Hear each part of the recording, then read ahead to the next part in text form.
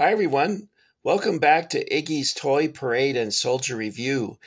This, once again, is your host, Iggy, and today we're going to be talking about some vehicles by Newray Toys, Ultimate Soldier, and Forces of Valor.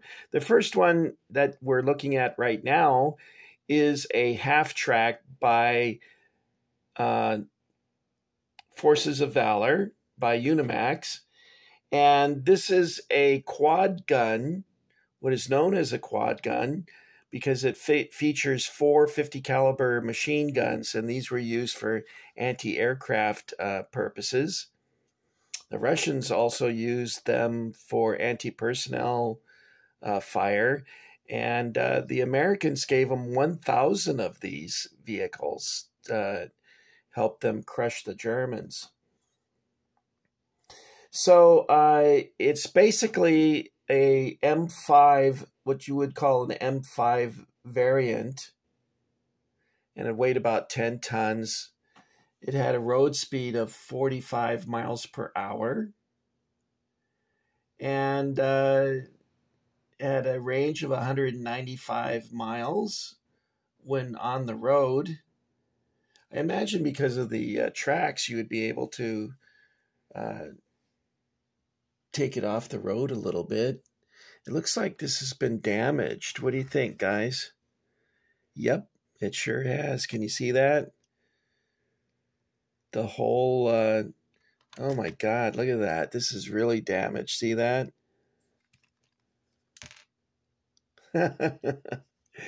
Yeah, unfortunately, all these vehicles having been in storage for so long. Oh my God, more pieces. Having been in storage for so long, they got heavily damaged, as you can see here. At any rate, this is made of die-cast metal. It has very good detail, and unfortunately, it's kind of smashed up there, isn't it? Okay, well, those are, you've heard me complain about my storage situation so much. If you had $1 for each time I did that, you guys would be wealthy. Okay, so our next one up is by Newray Toys. And this one is an M3. And the M3 would have had a 50 caliber machine gun mounted in the front here on this ring. And then they would have had a 30 caliber mounted in the back here, right there. Now this is also die cast, and this particular model is not motorized. In the beginning, Newray was issuing vehicles that were motorized. There used to be something here similar to that, but of course, like I mentioned just a minute ago, a lot of pieces are missing or are just broken and fell off. Our next one up is an Ultimate Soldier vehicle. Now, this one's plastic. The detail in this one is very good, though. And here's the interior. There's a broken machine gun sitting in the back there with what appears to be a road wheel or a bogey support roller. There's another one in the cockpit there. But this has got great detail. You compare it to the Newray. Newray is very basic. Now, the difference, though, is that the Newray was inexpensive and it was easy to come by because they sold them at toy stores and hobby shops, some hobby shops. We have an M4 Sherman, and this is a camo version of the M4. You can see here that it's motorized. It has a little switch in the back there, and it featured a 75 millimeter gun. The British, we sold a number of these to the British, and they put a 17-pounder in the turret, which had some significant hitting power compared to the American 75. It had a longer barrel, so they were able to get greater muzzle velocity for penetration. Okay. And that's the M4 Sherman. They made about 50,000 of these. They were supplied to the British, to the Free French, and also to the Russians. I mentioned in a previous video how my landlord was fighting against these on the Eastern Front. He said that one night they destroyed 13 of them, and the next day twice as many showed up. So he said it was pretty discouraging. He had a fellow in his company that was a farm boy. He was from what would be now known as southeast or more east Germany. I think it's Silesia or Silesia. I'm not sure how to say it. But he was from a sort of a backwoods kind of farm boy, and he destroyed quite a number of tanks. He would crawl under them, or he would be in a foxhole and they'd run over him and he would stick a magnetic mine. Well, that came to a stop when the Russians figured out what was going on, and one of the tanks ran over him and then started doing donuts on him, and just they crushed him flat. So that was the end of that. I'm glad. Can you imagine? That's really awful. I wouldn't want to be in that situation. Anyway, I'm rambling again. So here we go. This is an M41, a Walker Bulldog tank. This was used during the Korean War. And the Americans used this tank, I think, from 1952 to 1969. It was considered a light tank. It was a replacement tank for the M24. It looks big, doesn't it, when compares to the Sherman tank? Let me put the Sherman next to it so you can get some idea.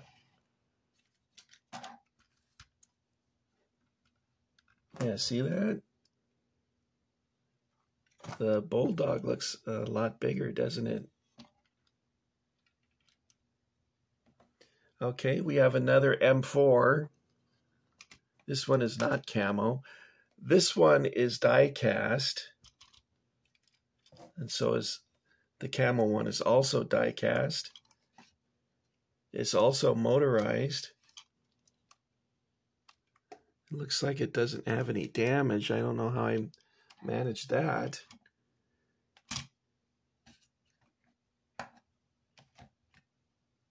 Oh, wait, that's broken. Never mind.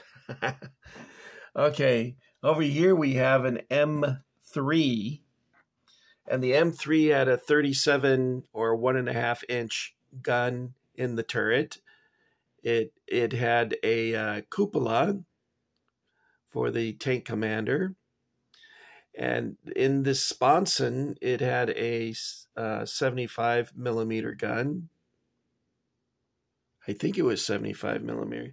The description in the book didn't give its size, so I'm just guessing that it was a 75. This I mentioned in a video previously about the rivet construction, how they would take the plate armor and assemble them, and the pieces were connected with these rivets.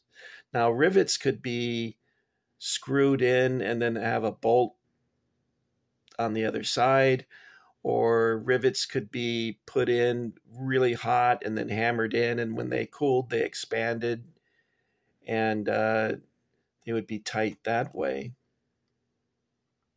There's their tow cable and some sapper tools, or whatever you want to call it. Well, this one doesn't have the motor in it. That's interesting. Now, this one I built. This was in a kit form. I bought it at Hobby Lobby. It's very light. It's not die cast. And it shows Hobby Lobby.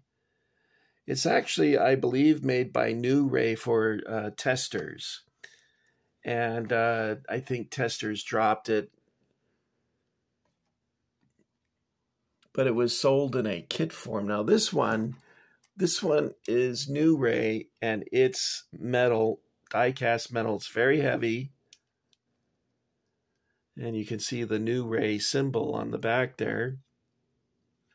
Let me see if it's motorized. Yes, it is. And it does have its parts there so that we can run the tracks. So you put a couple batteries in there and you can run it right off your kitchen table onto the floor and smash it up that way. Now, we supplied these, made these available to the British, and in Canada, they built a new turret for it, which was slightly larger than the Lee, and they renamed it a Grant tank. It had a crew of 6. Now, this is a Jeep, and I drove a Jeep like this when I was in the Army. It virtually looked like the same thing, and it was called an M151A. Now, I don't know if that's the designation for World War II Jeep, but that's what we called it. And it really did. The only difference that I can see is that our Jeep had a radio sitting in the back here. So it would only fit 3 guys instead of 4. Now, this is the last Newray vehicle that I bought. I bought this in 2007. It's die-cast, and I got it at a hobby store. Actually, I was with my friend Doug and his wife. His poor suffering wife stood there while Doug and I eagerly looked at all the Airfix and Newray stuff, and she stood there patiently without complaining, I'll have you know. That's a good wife, I think. Did we talk about the half tracks yet? I don't remember. This is an M3 half track with a 50 caliber and 30 caliber. Did I talk about that already, guys? I get a little distracted and forget what I'm doing. Now, these are Forces of Valor with the quad guns on the back, and it's based off an M5 chassis. You know, I don't want to go into a lot of details because I think I already talked about these. So I apologize if I repeated information there. And here's the quad gun. And this is the M3, which you see over here. But the weapons are missing. They broke off. I think this one has one in the back there, though. Let's show you a picture of the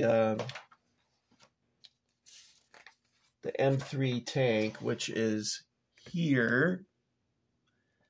And there it is there. That's the M3. And it had a very high profile. You can see here it is with its crew. The 6th man is taking the picture, of course.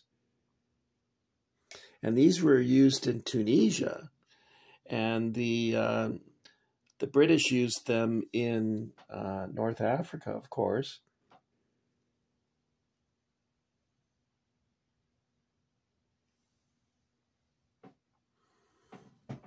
Okay, guys, that's all I got for you this time. I want to thank you for your patience while I jerked the camera around and stumbled over my words.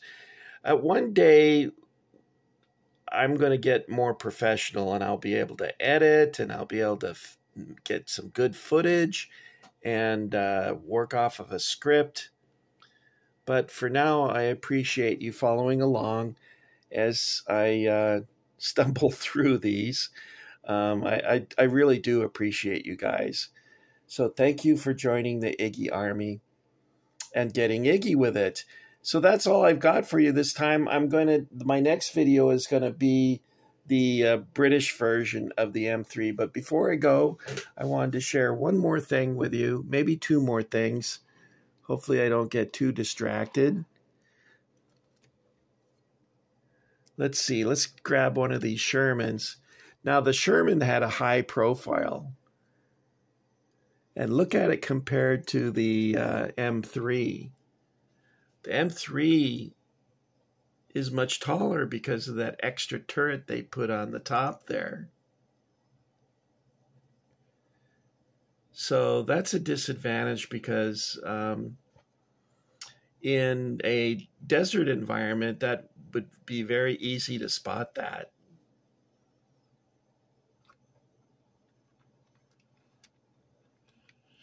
Uh, 50,000 of these were made, and the Americans shared them with the English, the Free French, and the Russians. Did I mention that already? Maybe it's time for me to take a nap. Anyway, you guys take care of each other, okay? Take your stuff out, set it up, don't be shy, enjoy it. That's the reason you got it in the first place. And if you got them when you were a kid, why not relive the joy that you experienced when you were younger setting these up? Because you get to live once. That's it. You might as well enjoy the things that make you happy and not let other people pass judgment on you. Everyone has a hobby. And I don't make fun of anyone's hobbies, whether they collect Beanie Babies or coins or whatever it is that you collect. More power to you, I say. At any rate, be happy, guys. I'll see you in my next video.